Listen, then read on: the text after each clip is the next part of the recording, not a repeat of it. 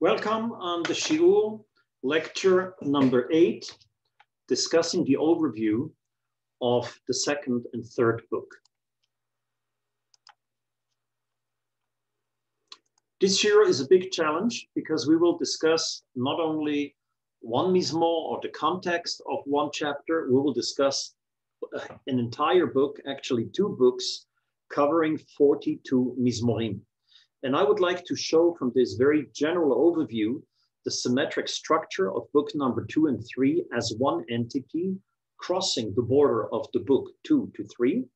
And there is a very special message. If we look at it at this resolution, on this overview, we will find a very, very clear structure, a symmetric structure, which is powerful and very meaningful.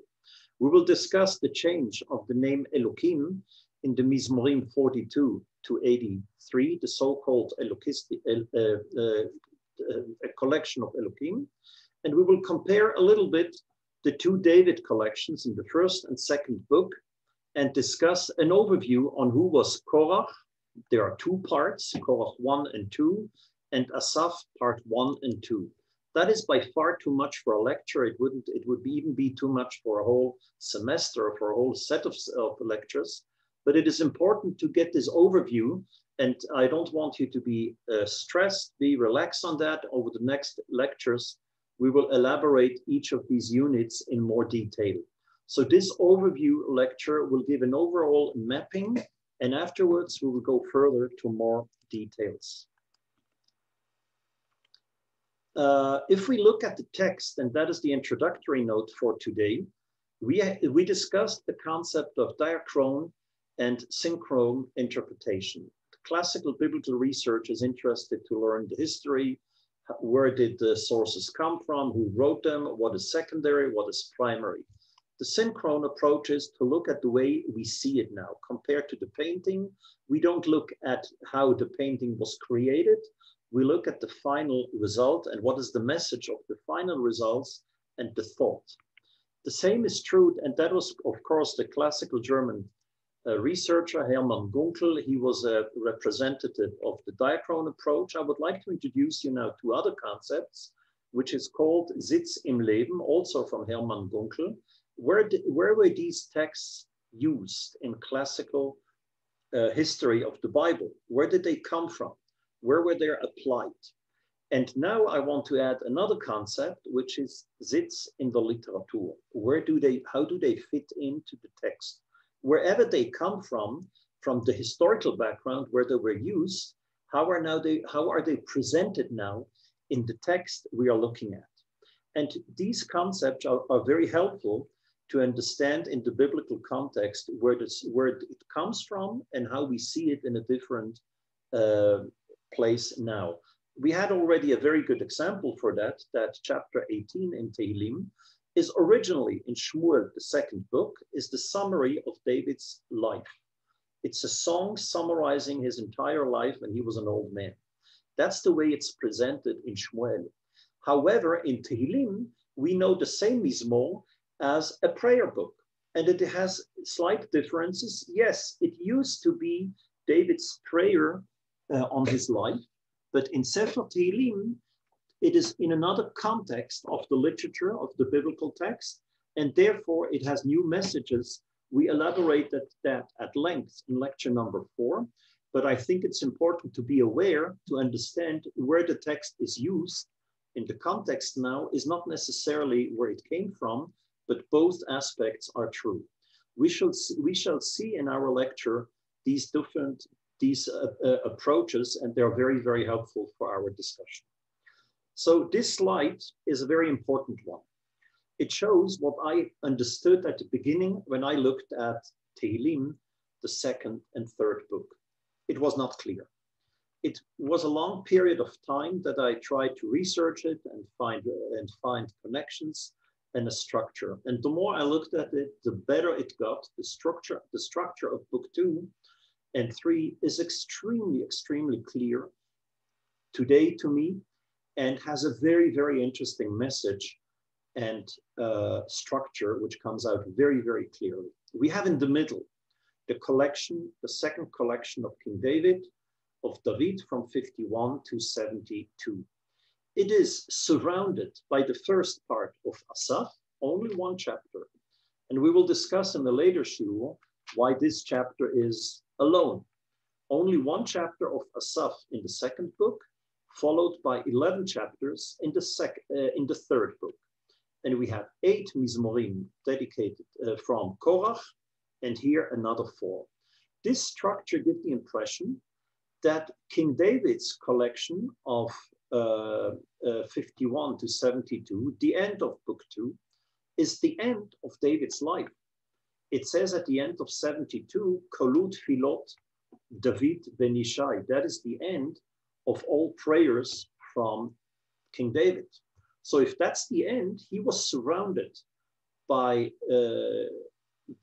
the Leviim in the Mikdash, in the temple, on his left and on his right, both Asaf and both Korach. Some of them were part of his life in the second book, and some of them continue to sing his songs and are inspired by his writings and his music, even after his death in book number 3. So this symmetric structure gives a lot of clarity. Furthermore, we will find that Asaf, they're very close to David. They were singing with him together like priests in the Mikdash, and they were like prophets. However, Bnei Korach, they were the gatekeepers. So if we come into the Mikdash, we pass the gates of the temple, get closer to David, first to Asaf, and walk out after David, together with Asaf, meeting Asaf, and walk out from there, leaving the Mikdash again together with Korach. So this structure is very, very meaningful. And we will see that we have 12 chapters dedicated, written by Asaf, and another 12 by Bnei Korach. All the priests, all the singers in the Mikdash, the Leviim, they always appeared at least in a group of 11 people. So 11 people, Sitz im Leben, are actually reflected very, very nicely and clearly in the 12 chapters of Asaf and in the 12 chapters of Bnei Korach, Sitz in der Literatur. This transition or identity is fascinating and has a very, very clear message, as we shall see later. If the first book, dedicated to David's teaching and his growth, his religious growth, psychological growth, how to cope with evildoers, how to cope with being close to Hashem. So the second book has a totally different message. How does David function as a king? How is he supported by his singers on his way to the temple in Yerushalayim? If that's the first part, the second part, the third book, will show how this continues after his life. And the big change in the entire book is between chapter 89 and 90, between the end of the third book and the beginning of the fourth book. So we will talk about this place later when we get there later on. That's, if so, the summary of this structure. David in the middle, left and right Asaf, and further outside, Korach on the left and the right. How do we approach this analysis? First of all, we have to learn all these mizmorim, 42 mizmorim. It's quite a challenge to understand all of them, but that's the way to go. We have to learn each mizmor and his message afterwards to see how they are connected. That's another approach, another level of work. We can look at the headings, and there are a lot of biographical notes, marks on some of the mizmorim in the second collection. When we look at one mizmor to the other, we have a micro structure. And if we look at the entire book, what you see now in the slide, we have a macro structure, which is extremely, extremely helpful. We should look at the text of each mizmor as a text in its context and how is it connected to other places in the Bible outside of Sefer Tehillim, the intertext. And if that is not enough, we have a very interesting phenomena in Sefer Tehillim, which is called the collection of Elohim, which covers just part of these mizmorim. It covers the beginning at the entire second book, and it covers the beginning of the third book up to chapter 83. From 83, much more often, from 84, the name of Hashem appears than over this collection between 42 and 83. These are all purely descriptive statements, observations. We have to first describe what we see, what we find, and later on to see how to explain it all together. And here we have an interesting calculation. We have 22 mizmorim in the second collection dedicated to David. We have 12, as I told you before, dedicated to Asaf. And we have another 12 dedicated to Korach. So taking together, we have 24 of the Levim, the singers in the temple. We have 22 of David here in the middle, but we have 2 more dedicated to David or talking about David, which is chapter 86, which has Tfilah le David, a prayer for King David, in the middle of Korach. And the last mizmor has no name of David in the heading. However, the entire mizmor talks about the kingdom of David and the destruction of the dynasty of King David. So taken together, we have 24 and 24. What an interesting number. We'll talk about that later. That is for now the summary, just describing what we have. In the first book, we have basically the entire book is dedicated to King David.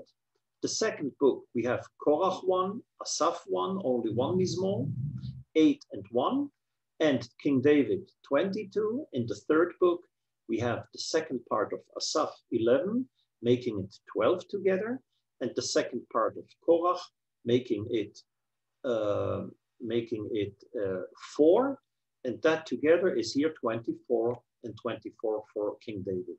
That's an interesting observation. We shall see later on how meaningful that is, this structural observation. So let's keep the number 24 in mind.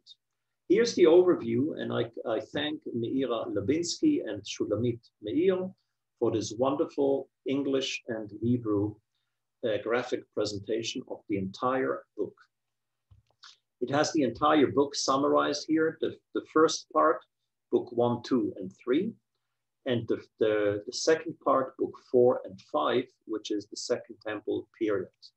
I will not elaborate all the details. You have here also the 5 logos included in this graphic summary.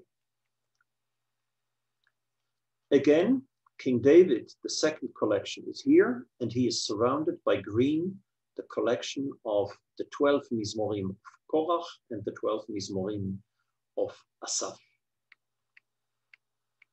I would like to show now the finding, a purely mathematical observation at the glance, but we will see when we look at it closer that it is a very, very meaningful tool how to define and distinguish different parts of Sefer Tehillim. It's from the mid-19th century that very, very intelligent German researchers found, without a computer these days, of course, that the name of Hashem is mentioned much more often in the first book than the name of Elohim.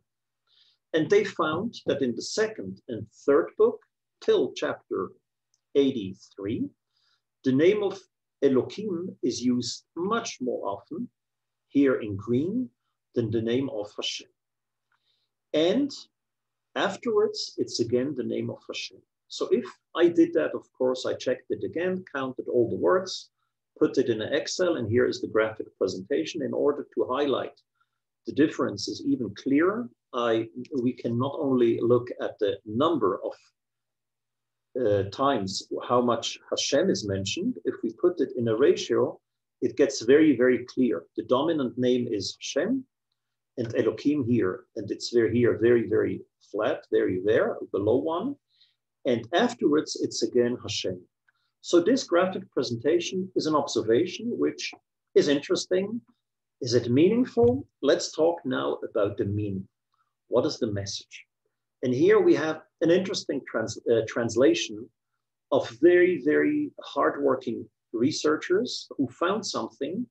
Yes, they had conclusions, there are different sources, whatever they found as a solution is not necessarily what I have to accept because it's their interpretation. However, the finding is not something we can argue with the facts.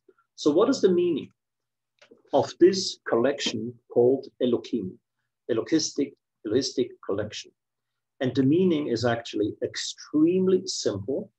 If we remember what Rashi says in his first pasuk on the Torah, why did Hashem create the world with the name of Elohim? Bereshit bara Elohim et hashamayim ve'et haaretz. In the second chapter, it says, V'yom bro Hashem Elohim shamayim va'aretz. And Rashi in the 12th century, the Midrash, much older, gives a clear answer. Hashem planned at the beginning to create the world under the name of strict justice. Elohim is also a name for a judge. But he had to realize that the world could not survive, and therefore he gave an additional name of Hashem. If we go only according to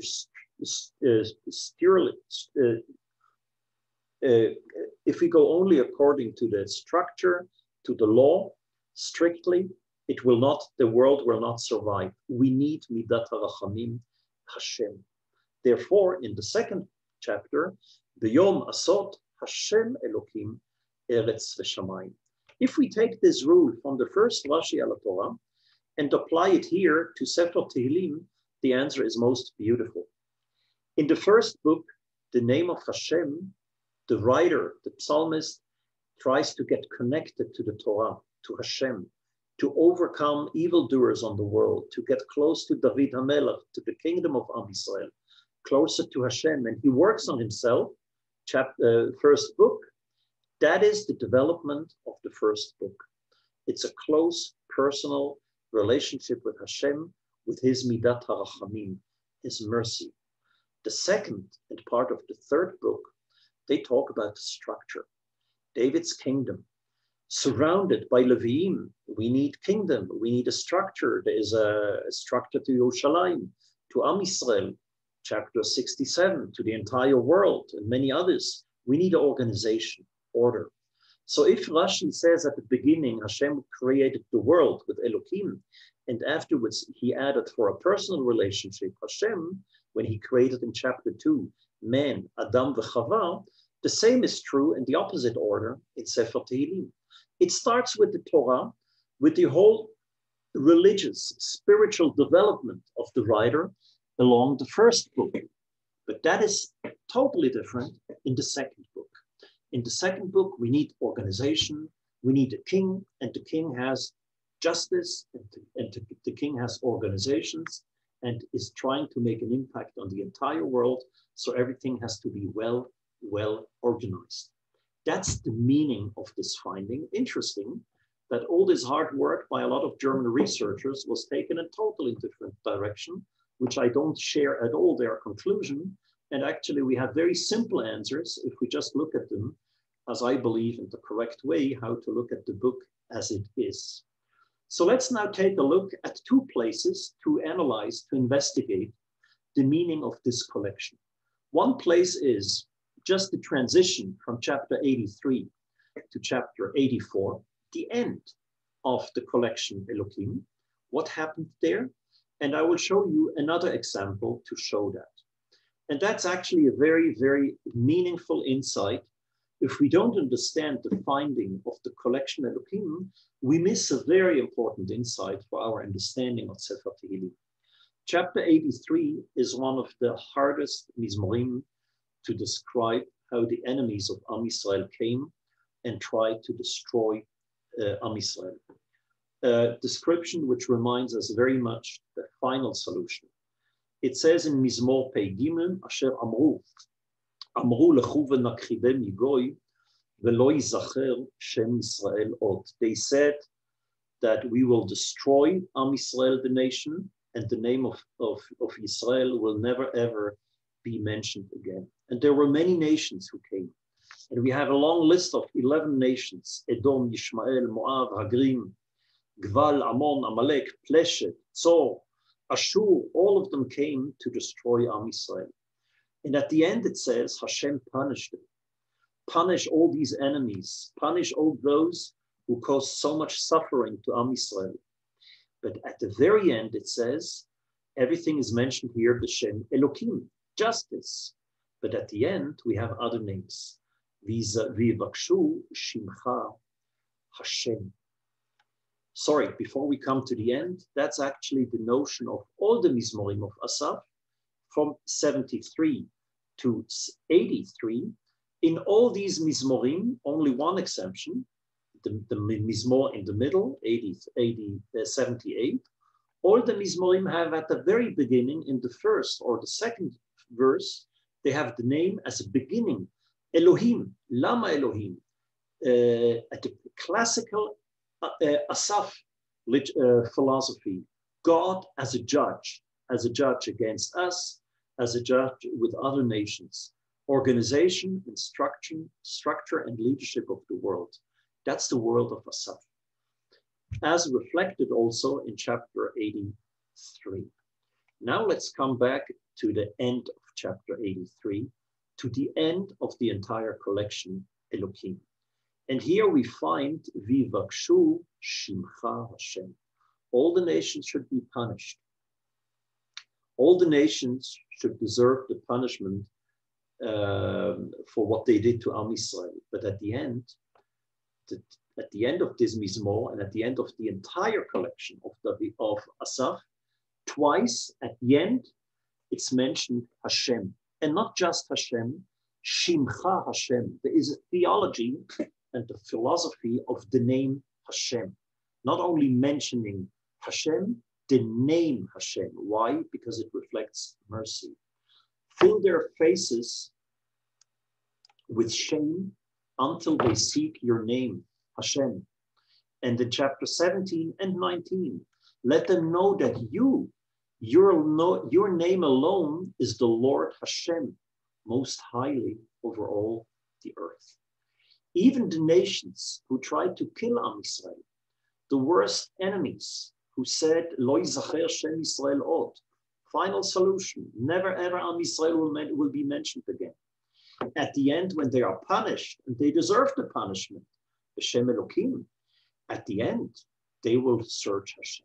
That's what we say also in Aleinu, La'afnot elecha kol rishei aretz, all bad people from the world, all the evildoers, at the end, they will seek Hashem again. What an unbelievable philosophy of Asaf. After surviving all these hard times in the exile and punishment, we hope and wish that all nations, the worst nations, all our enemies, at the end, all of them will recognize Hashem. If that's not clear enough from the mizmor and the change of the name, we have an outstanding example how this concept is proven by another insight. We will learn more about Mizmor 87, one of the mizmorim of Korach, in the next lecture. But I want to point out now a very interesting connection in this context, that two nations, Pleshet and Tzor, big enemies of Am Yisrael at the destruction of the temple, are mentioned only twice together in the Bible. End of Asaf and in the second part of Korach. It says there that Jerusalem will be a famous city for Am Yisrael and for all the nations of the world. And who is coming to visit there? Who is coming for a pilgrimage to Yerushalayim? Azkir Ra'af u'Bavel le'Yodai. I will mention these two nations. Ra'af is Egypt and Bavel is Babylon. The first exile in Bavel and the second one in Babylon. And they will come. And he may Pleshet with Saul, even the Philistia and Tyre will come. And what will they be? They will be citizens of Yerushalayim to worship and sing for Hashem. What an unbelievable universal vision. All the nations who yesterday killed Am Yisrael, Pleshet, im Yoshvei Tzor, they will come in the future according to Korach and sing Hashem. Midat Hadin, of the name of Hashem, of justice, punishment, 83, is transformed to the Midat HaRachamim in 87, when even those terrible enemies will come and worship Hashem in Yerushalayim. So we see from the names and from the context of these words, wonderful insights. And here we have another example to compare the collection of Elohim with the collection of Hashem. And that's a classical example how Parshanut Hekshevit, the contextual interpretation of the Bible, has so much to contribute.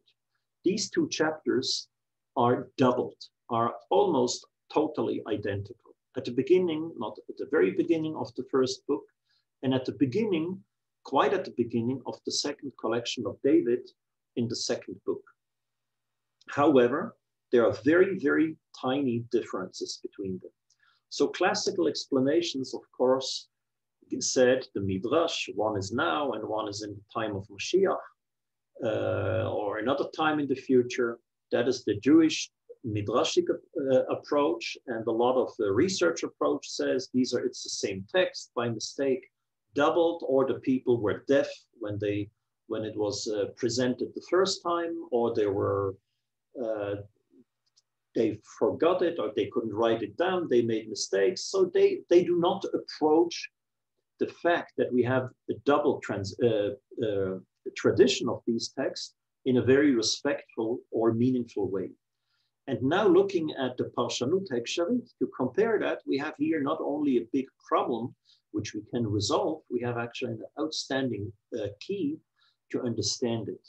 Again, the same mizmor, which we are not going to elaborate now, complains here that there is nobody who does good things. Hashem complains.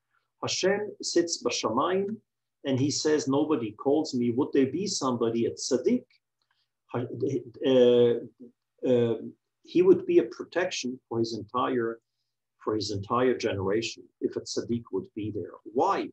Because in the first book, we talk about the personal relationship, the religious, deep psychological connection of the Meshorer, of the writer to Hashem.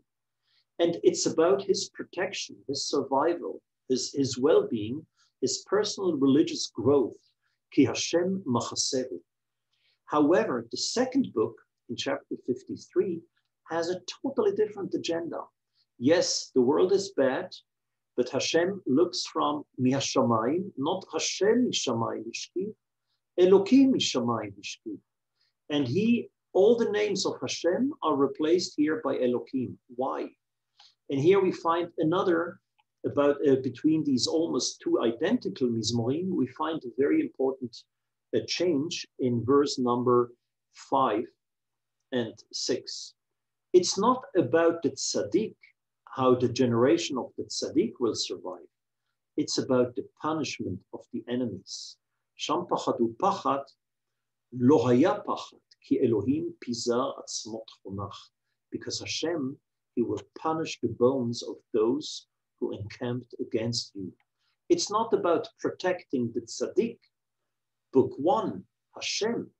It's about punishment and doing justice to the enemies, all the enemies of Am Yisrael who caused this violation of the order of the world. Hashem, God doesn't appear with the name of Hashem. He appears for doing justice with the name of Elokim. And the phrase is slightly changed here. It's not about the protection of the tzaddik, it's about the punishment of the enemies. So this shows very, very clearly two different aspects, two different ways to look at it, of the same mizmor in the two different books. And why is that repeated? It comes to teach us whatever King David learned in the first part of the Sefer, that he is very close to Hashem in the way he knows him as a protection for him, Hashem. When it comes now for King David to get the world organized, to be the king, and to present the justice of Hashem and of himself, he needs clear guidelines, and therefore repeat the same mizmor. It's very important to repeat it, not by mistake.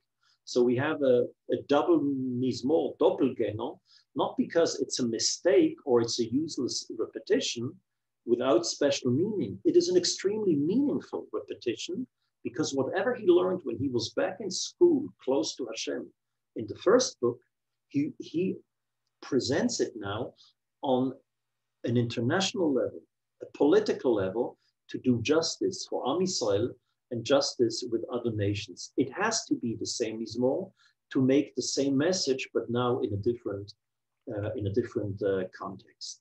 So that is, I think, the beautiful explanation to explain these differences between the first book, as we showed here, of the collection, David's collection, the first one and the second one. And we have actually here with this repetition, an outstanding example. If in the first part, the first book, King David was a philosopher, a religious experience close to Hashem, b'midat harachamim, with mercy to Hashem.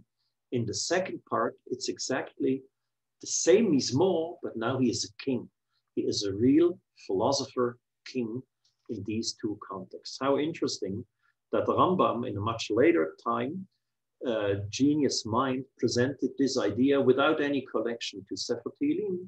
V'im yamod melech mi beit David hoge b'Torah v'osek b'mitzvot keDavid aviv, kfi Torah she'ba'al peh kfi Torah she'bichtav she'ba'al peh. If in the future time a son of King David, Messiah, Mashiach, will come, who studies the Torah and fulfills the Torah, that corresponds to book number 1.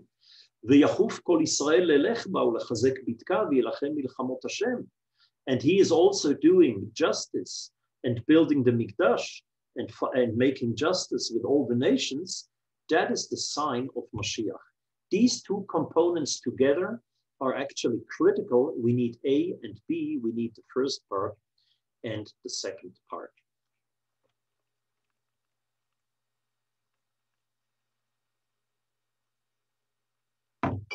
I want to look now, a closer look to the difference between D1 and D2, the first collection in the first book, and the second collection of King David in the second book.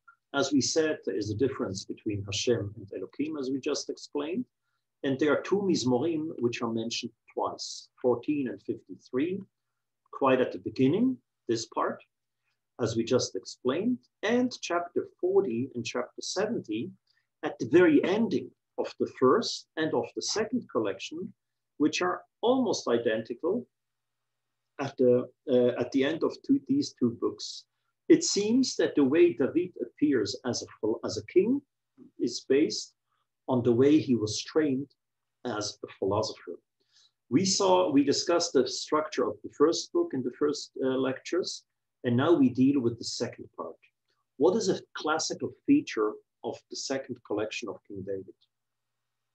A classical feature is, it's his life, the public appearance of King David as a leader, as a king, as a leader who built Yerushalayim and who was planning to build the temple, but he was not allowed to do so. The very beginning describes, that we will see in lecture 10, describes in chapter 51 his terrible sin with Bathsheba. He was punished for that, and he made tshuva. He changed his way, as his life, as we will elaborate in lecture number 10. Bevo elav Natan hanavi kasher ba el Bathsheba. When Natan came to him and rebuke of Natan. It begins there. The mizmor, the second collection, begins with Al tashlicheni milefanecha v'ruach kodshecha al tikach mimeni. David prays, do not cast me away from your presence and do not take your Holy Spirit away from me. The second book, the second collection of King David, closes with a note in chapter 71, Al tashlicheni le'et zikna kichlot kochi al ta'azveini. Do not cast me away at the time of old age, and do not forsake me when my strength fails. Here we have an old king, an old man. What is an old man doing when he feels that his life is coming to an end? In 71, in 72, he appoints his son to be his follower, to continue his kingdom, his dynasty. 72 starts, Lishlomo, Elohim mishpatecha lemelech ten v'tzidkatcha leven melech. God, that's a psalm for Shlomo.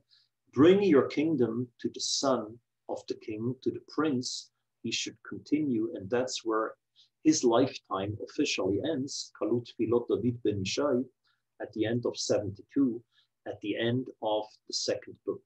The word Al Tashlicheni, do not cast me away, appears in the entire Bible only twice, at the beginning of the second collection of David and at the end.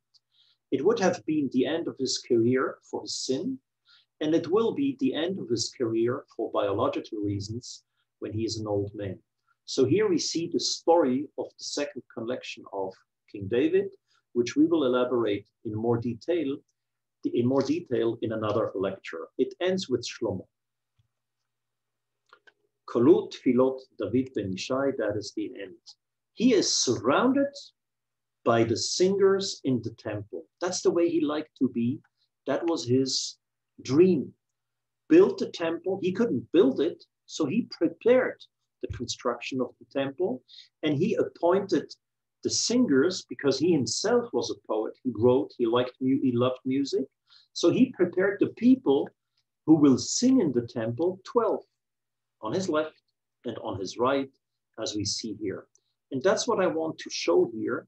How did David HaMelech vision himself, at least according to Divrei Hayamim, to the book of the Chronicles, the way he is presented there. And it says there very clearly, Vayehi be'ezor Elohim et halviim, nosei Aaron brit Hashem, vayizbachu zifrat parim, and they came, and he was surrounded with the typical cloth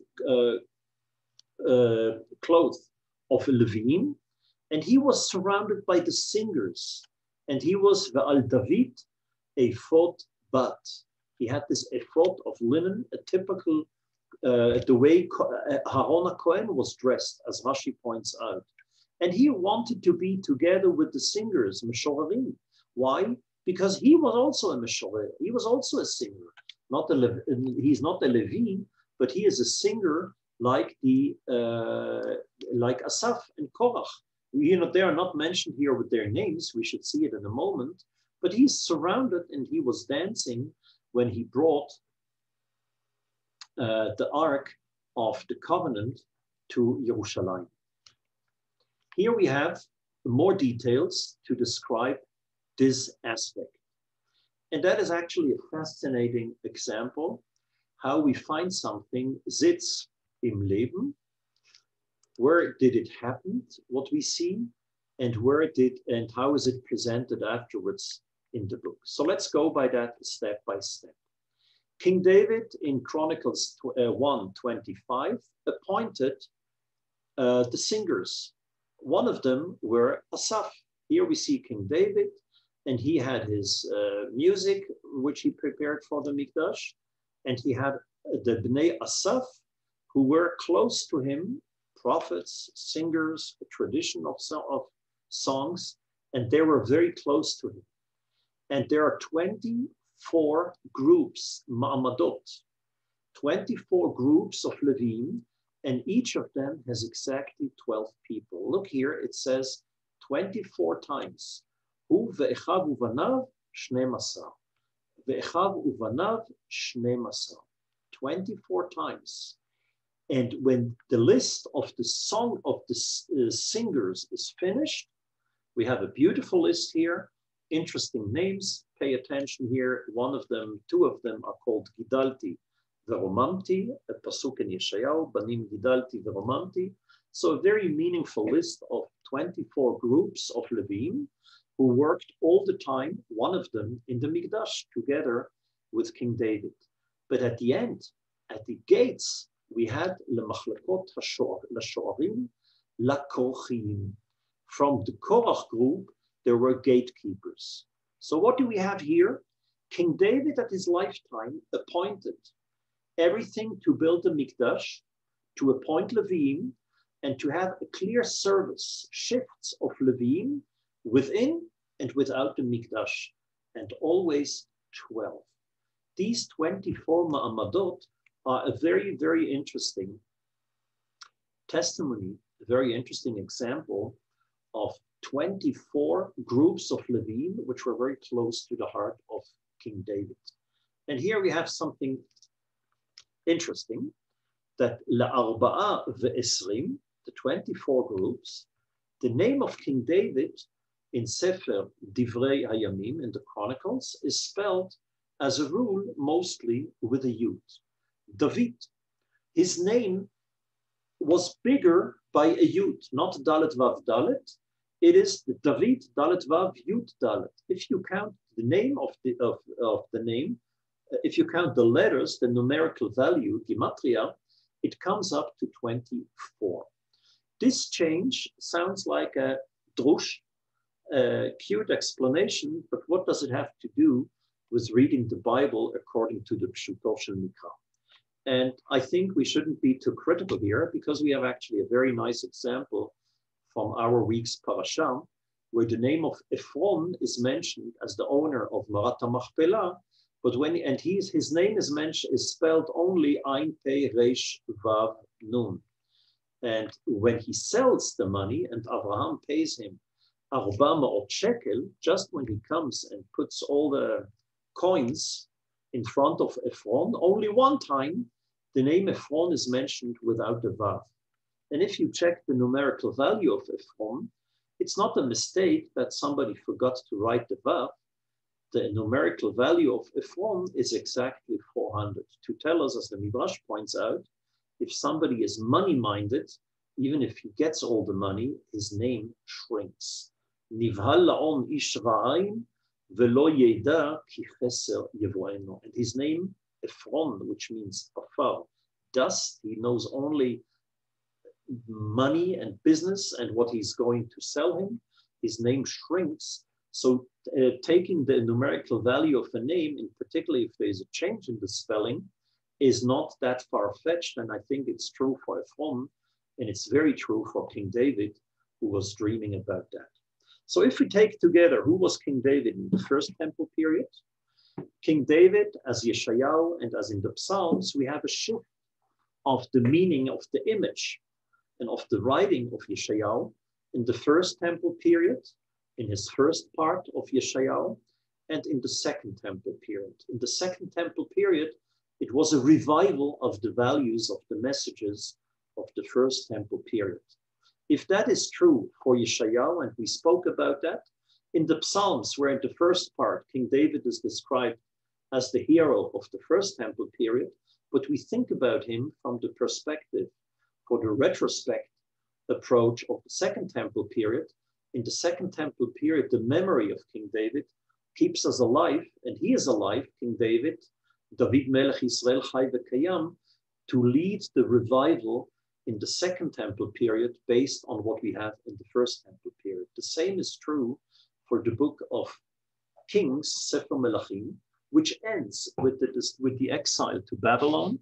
It is the pre-exile historiography, writing of history, compared to the Chronicles, where the book of the Chronicles ends with the declaration of Cyrus that they are allowed, the Jewish people is allowed to come back to Eretz Yisrael. And here we have exactly the descriptions of King David, how he prepared everything only in the Chronicles, because that is where they want to prepare the rebuilding, the reconstruction of the Mikdash. So we have a very interesting comparison, as we described already, the difference between Yeshayahu, the word of God, compared to the Psalms, the word and the feeling of human existence. So if that is true for Yeshayahu compared to the Psalms, the same is true the way we write history in the time of Kings, the first temple period, rewritten in the Chronicles. So a lot of the Chronicles reflects very much the second temple period, because at that time the Chronicles was written to describe the first temple period.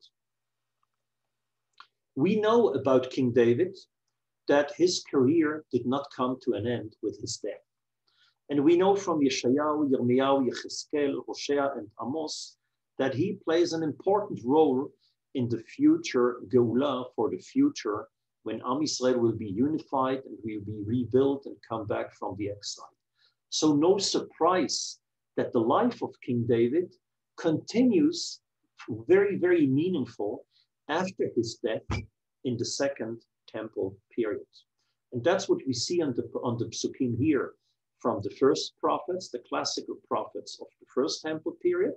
And please pay attention, it's consistently written with Dalet Vav Dalet, only in Amos it's different. But in the second temple period, at the time of Shivat Zion, with the renewal of David's kingdom and the restoration of the former glory, Lachzir Atara Yoshna, Zechariah, Ezra, Nehemiah mention King David always with the Yud, and in Ezra, Nehemiah he is mentioned that he does Lehalel et Hashem, LaHashem ki tov, ki leolam chasdo, classical phrases of Sefer Tehillim. That's actually the place where King David from the first temple period came to full color as a singer when Am Yisrael came back, Beshuv Hashem Shivat Zion, Hayinu Kecholmim, in the spirit, the legacy, not of the historical King David of the first temple period, but rather of the nevuah, of the prophetic King David, of the vision of the future King David for Am Yisrael, for all generations, Ledavid ulezaro ad olam, came to his full role. So here we have a very interesting connection between the first temple period, King David, the historical one, and his revival in the second part. That is reflected not only in Sefer Divrei Hayamim, in Chronicles, but Sefer Tehillim, the second part, as we shall see when we get to the fifth book. The fifth book emphasizes very, very often the Hallel and Hoda'ah, exactly the way it's described in Sefer Ezra, Lehalel ulehodot laHashem ki tov, ki leolam chasdo. That is described in the second part of the book, as we see here, with all the Hallel and Hoda'ah in all the units of mizmorei Hallel ve'Hoda'ah. That is King David. His mind inspires Am Yisrael not only from his lifetime in Sefer Shmuel, first and second book of Tehillim, but for the generations to come in the last part of Sefer Tehillim. Now we should summarize what we learned about Sitz im Leben. Where did King David act? Where did he leave his fingerprints? And how is that reflected in the text? So very simple. He came to Yerushalayim and he was in the middle. He was leading the ceremony to bring the Aron HaBrit to Yerushalayim. And he wanted to be surrounded by the Levim when he brought it and when he worked and was established the temple in Yerushalayim. That's exactly what we see here. That we have in Sefer Tehillim, this structure. David is surrounded by the Meshorerim. We have chapter 50 only, just before. That's the entire Osef Rishon, the first collection of Asaf, just before the second collection of King David. And afterwards, we have an outstanding collection, which we will discuss later on as we get there, of 11 mizmorim, while chapter 78 is the longest mizmor of this collection, is exactly the middle of this collection, and is actually also the middle of the entire book of Tehillim. Chapter 78 is a fascinating one, surrounded by 77 and 79, which is a symmetric framework to 78. These mizmorim talk about what was close to the heart of King David, the justice in the Mikdash and the impact he has on Am Yisrael and on the future, even after the exile. And that is further, therefore it is part of the collection of Elohim. The second part of Korach have a very, very fascinating structure. The first part, 42 to 49, is parallel to the second part, 84 to 89, as we see here, and it will be elaborated in the next lecture when we talk about Bnei Korach. There is a clear correspondence. How did Bnei Korach sing when they were together with King David, second book? How do they sing when they continue to sing without King David? Oh, they put King David somewhere in between them, but we will see the same words appearing in the first part, appear in the second part in full correspondence. That's a beautiful masterpiece and structure of these mizmorim. So we learned that the Sitz im Leben, when did David act as the king who appointed Jerusalem as the city of Am Yisrael, as the place for the king, as the place for the temple, when he brought the Aaron there, when he was surrounded by the Meshorim, that's exactly the way the second and third book are constructed. King David in the middle, 24 mizmorim. The Meshorim surround him, 12 Asaf and 12 Bnei Korach. We will learn in the two lectures on Bnei Korach and Asaf how these messages and the content of these mizmorim serve very much to prepare David, to prepare the kingdom of King David in the second book, and afterwards to give afterthoughts in the third book after his death, how to continue his legacy for future generations to come. It is a very clear structure. Now it needs a lot of reading, a lot of analysis of these mizmorim in order to better understand what I presented to you in very general terms. As I told you, if somebody reads the book, he crosses this entire unit of the second and third book in Sefer Tehillim, but he actually experiences that he crosses the entrance to the temple where Bnei Korach sit, the gatekeepers.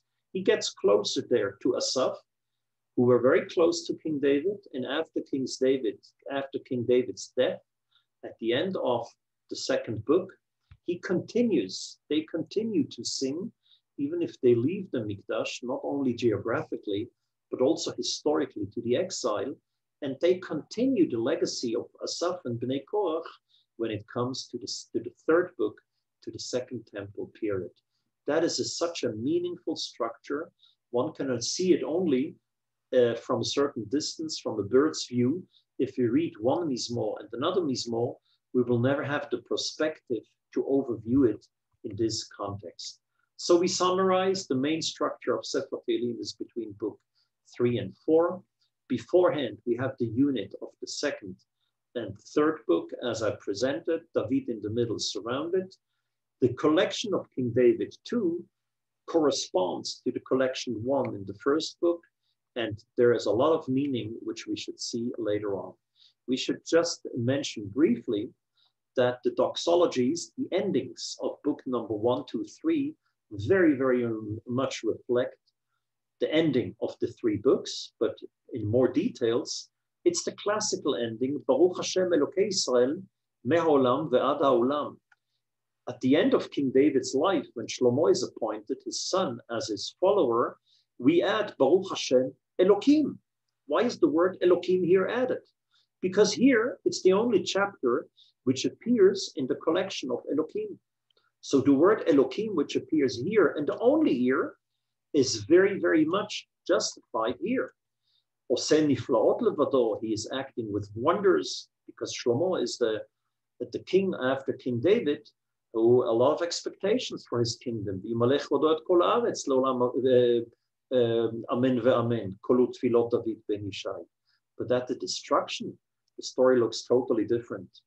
At the time of the destruction of the third book, we will talk about it when we get there, Elokim is deleted.